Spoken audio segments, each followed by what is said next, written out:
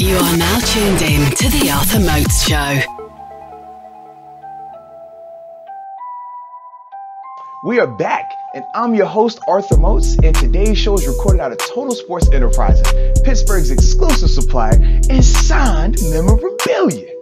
And today, we're going to be talking about a position battle that's been heating up, dating back to last season, but also this OTAs and potentially in training camp as well.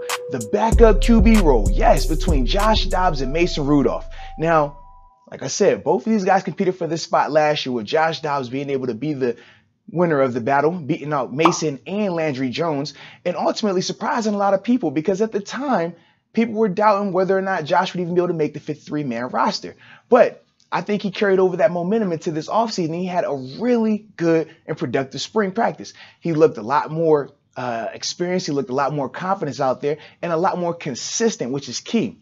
Now, when we talk about Mason was young last year, but like we talk about a lot of times with these young players, going into year two, they make big jumps. And during OTAs, he was one of those guys that was making a lot of moves in terms of looking a lot more confidence, having a better control of the offense, but also showing that experience, showing that comfort in the playbook. And I think these are all the things that are going to help him in terms of the position battle.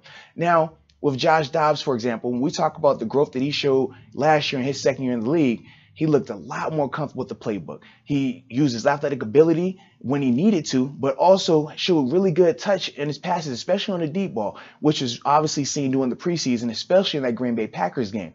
Now with Mason, I think that when we talk about the ceiling, right, he has a very high ceiling in terms of his passing ability. I think he could be a very prolific passer in this league, and you can see why the Steelers invested in the third-round draft pick in him. Whereas with Josh Dobbs, I feel like he's continuing to grow as a passer and has shown flashes, but I would like to see a lot more consistency with him. But his athletic ability is definitely what sets him apart from the two.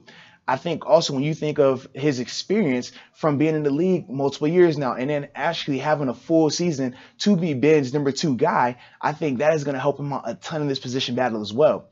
I want to see more so not how these guys act when they're with the first team offense, because when you're with the ones, they really just don't have to mess up. Everything's in place for them. You have the best O-line. You have a high quality running back, a trio of running backs. You have elite level receivers as well. Now, when we talk about the number 2 offense, that's where you're going to see these guys, because now they're going to have to make the guys around them better. They're going to have to make the guys around them rise up to their level. And I think Josh was able to do that last season. And I think he's ultimately going to be able to carry that over this season. But with Mason, this is where we get to see if he's really going to take that next step, which we see a lot of young guys make. So if he can take that next step, I think this battle between them two is going to get really interesting come preseason and training camp time. Right now, I'm personally leaning towards Dobbs just because of the veteran experience that he possesses. But ultimately, I don't think it's going to be an easy task for him because Mason is very hungry. And from all the reports that I've heard and from what I've seen at OTA practices, he's looked really good. So you know what to do. Let me know your thoughts. Comment down below. Tell me what you think. Who's going to be the number 2 QB this season? Always appreciate you tuning in. And until next time, peace.